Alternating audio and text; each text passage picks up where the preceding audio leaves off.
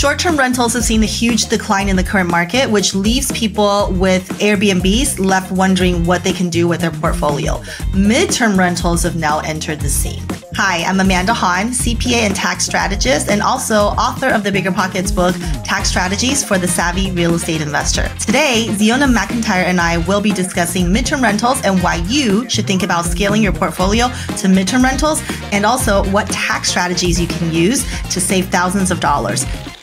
Zeona, hi, thanks for joining me today. Yeah, thanks for having me. This should be so fun. Awesome. Well, first tell us a little bit about yourself and kind of your journey into midterm rentals. Yeah, so I am the co-author of 30 Day Stay, so that's a Bigger Pockets book as well, all about medium-term rentals. And I've been a short and medium-term investor since 2012. So I got into it a long time ago and have really seen all the transitions of the market. So I agree with you, things have changed a lot and they're not doing as well in the short-term space. So it is important that people have more tools in their toolbox. So let's talk about midterm rentals. Yeah, I think maybe we can start with defining what exactly is a midterm rental.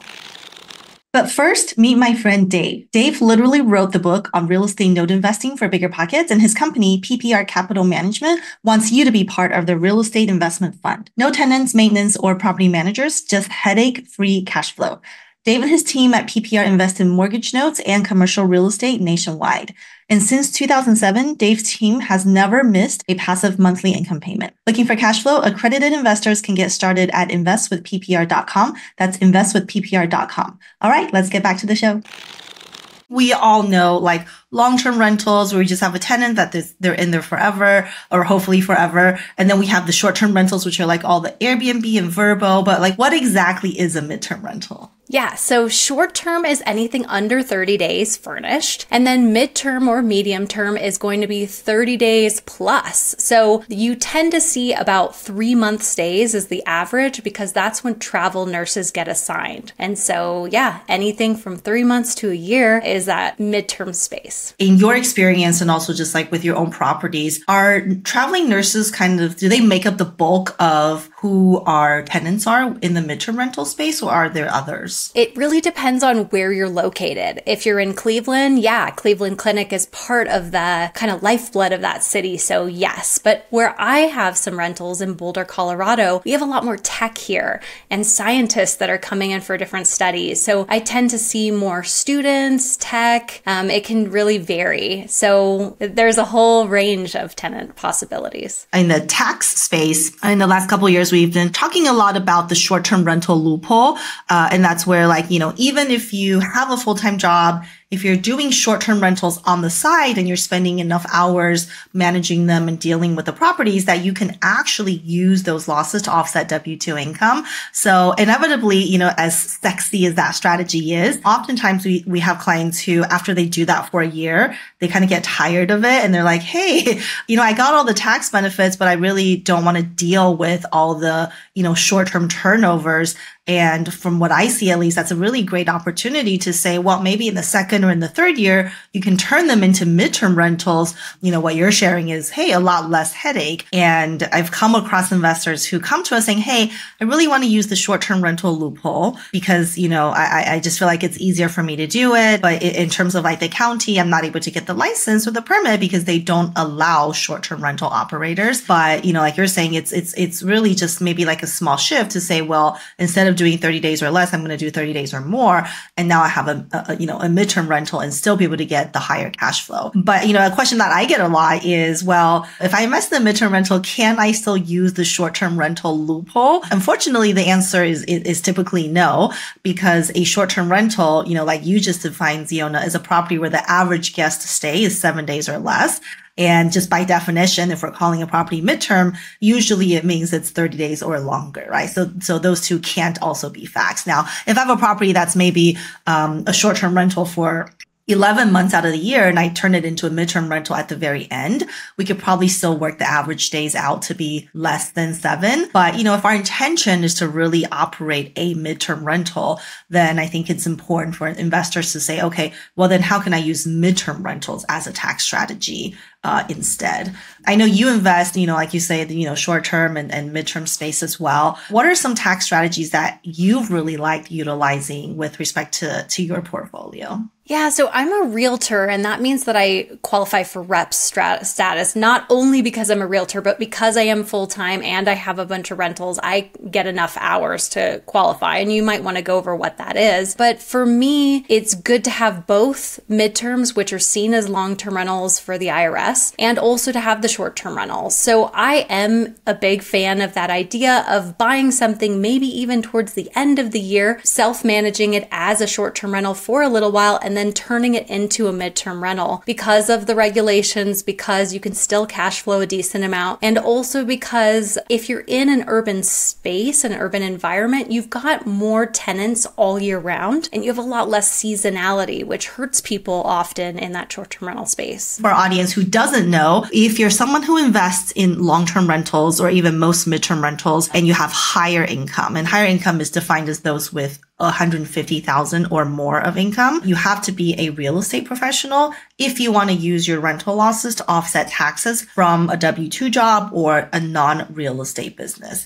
And so that's why it's a lot more difficult, if you're not a realtor or if you don't already own a portfolio of rental properties, to be a real estate professional. To be a real estate professional, there are 3 rules to meet, essentially. The first is that you have to spend more time in real estate than your job. So for someone like you, Zeona, real estate is your job. So you've already met that first rule. It's my life.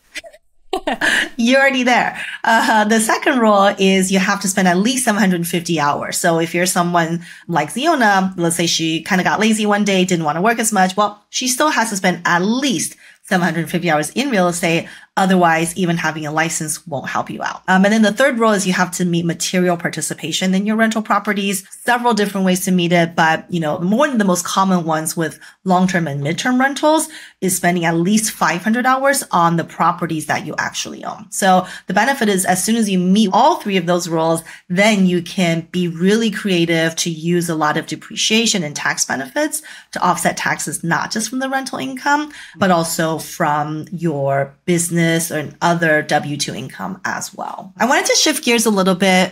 Zeona, maybe you can share with me. I think one of the questions that I get all the time is like, do I need to have a legal entity for my midterm rentals? How should I structure it? So I'm just curious, kind of like how you approach your entity structuring, knowing that you own a lot of different properties and different types of properties. My tax strategist, he wants me to move everything into LLCs, but I will preface that I have been investing in real estate for 11 or 12 years, and all of my properties are actually currently in my name. I have an umbrella policy, so it covers me for liability, and I understand that this might not be the best strategy for now, but what I want to tell people is don't let the fact that you don't know the perfect entity and the perfect strategy to keep you from investing. Because if I would have, I'd still be here with no income and no properties. But I've been able to build something really great to take care of my future because I just started and I just took that first step. And now I've got a lot more resources and people to support me with better decisions. So I think I will be changing the structure, but currently an umbrella policy is a great second option. And then clearly, I think you mentioned earlier, you are getting a lot of the tax benefits, right, of investing in real estate, like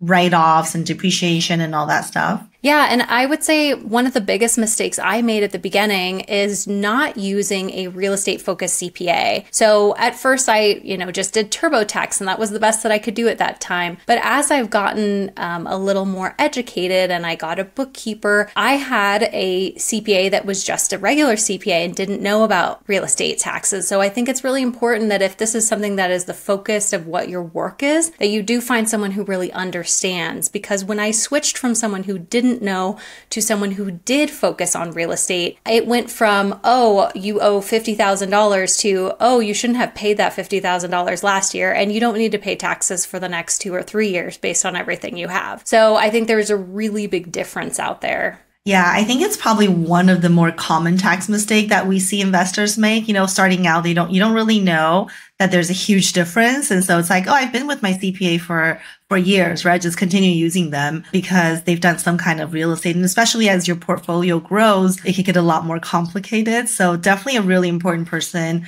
to have on your team. But I love that you said that you kind of don't really have the entity structuring just yet, but for you it was really important to take action. And I think that's absolutely key because we meet investors all the time, who come to us and say, hey, I have this entity form that owns this other entity and this entity over here that's going to get money from this entity. And then my question always is, okay, well, tell me about your real estate. And sometimes, unfortunately, the answer is I don't own any real estate, but I have all the entities ready for my real estate. And so you just, always want to start with like the business activity itself. It's so much more important to just get started in the transaction rather than to be worrying about, what my entity is going to be and, what I'm going to call it. Believe it or not, people are so stuck on like waiting for the ideal entity name and then really not pulling the trigger on buying a property for months on end. Especially for, newer investors who are with us, regardless of whether you have an entity or not, all the tax deductions that you get as an investor, whether it's claiming a home office or claiming the business use of your car, right? You're driving to look at properties or going to a meetup to, computers or cell phone that you're using. All those common deductions are available to you regardless of whether you have a legal entity or not. I think a question that I get a lot from investors who, maybe their long-term is not performing as well or their short-terms aren't performing as well, is whether it makes sense to turn a specific property into a midterm rental. What markets do you typically invest in terms of midterm? I'm in a bunch of different markets and I actually don't recommend that. So the way that kind of happened for me is that I've been doing it for so long that it was sort of like, oh, I heard this market's cool. This is an up and coming, and everybody wants to find that new gem that's going to make $1 million. So I did chase a lot of things and I've kept a lot of these properties. But what I've learned in doing midterm rentals for a while now is that you're going to be more successful if you have multiple properties in that same area. And the reason is that maybe a recruiter is going to reach out to you and maybe they'll have more tenants once they've built up a really good relationship with you. That could also be true for an insurance company that's needing to place people that are displaced from a fire or something like that. If they've worked with you once and it's been a good experience, they may come back more and more. In fact, it's actually something we talk to our clients about too as well. From a planning perspective. One, like you mentioned, it's a lot more scalable, right? You've already created your system on the ground in this market. And so I'm going to leverage all that to grow rather than going to another market and I have to create the systems again, create my teams again. But, speaking as a CPA and as a tax strategist, it is a lot more burdensome in terms of paperwork and tax filings when you diversify into different markets as well. So I have one rental in Ohio. Now I'm going to have to file Ohio tax return. I now have another rental in Pennsylvania. Here we go with Pennsylvania tax return filings. And so, it's also important when you're looking at different markets to try to limit those, at least, even from a state perspective. So you don't end up with 3 rentals and filing a tax return that's 1,000 pages because you have a property in only one property in each of those. So I don't want to get too personal, Zeona, but of course I'm a CPA. So I'm going to have to ask you questions about the dreadful T word of taxes. We all know that being a real estate investor comes with some really amazing tax benefits. Nonetheless, tax time, I think, is always stressful for people. You and I were together in person actually during the last tax deadline. So tell me, what kind of is your process? How do you feel about tax time? What's your process in terms of getting yourself prepared going into tax season? Yeah, to be perfectly honest, taxes are not my favorite thing. And I think it's because I was not as organized as I'm becoming now. And this last year, I had a bookkeeper that didn't really work out. And so towards the end of the year, we were kind of in crunch time to get everything fixed. And I was also using a newer CPA. But going into this next year, I've got a great new bookkeeper and we are like going over the books every single month. And so I think it's going to be super easy. I think I might actually file in April, which is crazy. I've always been a very, very late filer. So yeah, I think really it's just having those numbers together and just being on top of it throughout the year. You know, I'm tracking my miles and I'm not waiting until too much time goes by. It's like all of those little things, tracking your reps, just so you know that you've got enough hours. If you wait till the end of the year, it's like just a burden to kind of go back and say, did I do enough? So trying to keep on it throughout the year. Yeah. It's so interesting that you mentioned, tax time being a stress, and I think the first thing you brought up was the bookkeeping. I think there's so much truth to that. People actually don't dread tax season, but they dread getting everything together. And for most people, it's the bookkeeping side. It's like, oh my gosh, I don't have all my records straight. And now I have to go back, 12 months ago and try to figure out what I did. And so in terms of, getting a bookkeeper and doing it continuously throughout the year, month by month, or even every week or every other week, is so important, because if you're like me, I hardly remember what I did 2 weeks ago. So to have to go back to 2 months ago or 12 months ago, I think that's where people find the stress. And, having good bookkeeping is more than just about, knowing the numbers. It, allows you to capture all of your expenses, right? And we can only claim expenses to the extent that we remember them and we can capture them. Outside of taxes, we need to know our numbers on a month-to-month basis to be a good landlord, right? So we can make faster decisions on, should I keep this as a midterm rental? Is it working out? Should it be a short-term rental? So thank you so much for sharing all that with us. And thank you so much for all your time here today. Zeona, where can people find you? My website, ZeonaMcIntyre.com. Instagram is the place that I'm the most active, so check me out there, Zeona McIntyre. And you said you're also licensed as a realtor. So do you also help people just buy and sell houses, or is it only for buy and selling for yourself? No, I help people in the state of Colorado. I'm licensed, but I also do wholesaling all over the US. So I help a lot of people that are high income earners looking for cost segregation benefits through short-term rentals. So that's kind of my bread and butter with creative financing. So yeah, reach out. Ooh, awesome. You said the key word, creative financing. Well, thank you so much for joining us. I am Amanda Han. If you want additional tax strategies, you can visit my firm at KeystoneCPA.com, or you can follow me on social media. I am mostly found on Instagram as Amanda Han CPA. So check me out there if you're looking for daily tax tips. And if you found this video helpful, like and subscribe to the Bigger Pockets channel for more videos just like this, or go to biggerpockets.com to check out all the amazing tools that they have for new investors. And if you have questions or comments, drop them in the comments below. Have a good one.